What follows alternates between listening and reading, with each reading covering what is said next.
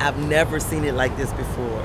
I've never seen it this packed, this many people getting gas at the same time. So everyone's getting prepared.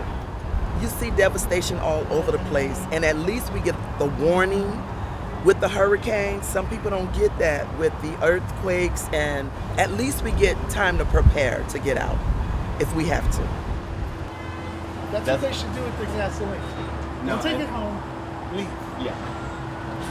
I'm doing this for my neighbor who can't leave. You can imagine some people can't leave. It ain't gonna happen. They're gonna be here. So they can stay with power, or they can sit around with nothing with their feet in the water.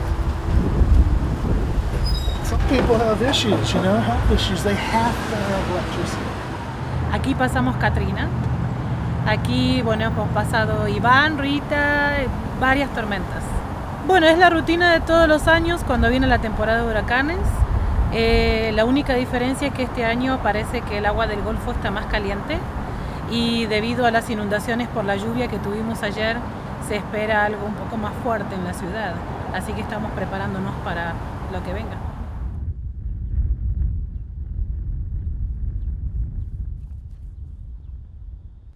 We're kind of at the intersection of the Industrial Canal and the Mississippi River. Mississippi River is over there where like that ship is.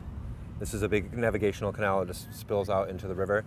And I own a business that's right behind us on the west side of this levee. And I come out here pretty much every day with the dogs. And the water's been high, the highest I've ever seen it for several months. And the danger with the storm apparently is that it will push a storm surge up the Mississippi River and push a big wave, a 10-foot wave up to here. And right now we're at this levee is rated for 20 feet, and right now the river is at 16 feet. So a 10-foot wave would spill over into our property, basically. We're a little bit worried, of course. It's like we have a lot of our home and our livelihoods are all right here, right next to this very volatile body of water. And yeah, so we're just taking whatever precautions we can and hope our insurance holds out for what it needs to. And yeah.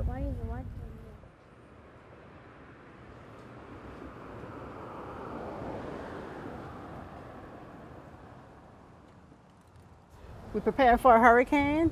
Just want to make sure the windows are okay, the inside is okay. So that's what I just did. So I'm always worried because, you know, we live in hurricane-prone city. I'm always worried, but we just don't know. You have to prepare yourself. You just don't know.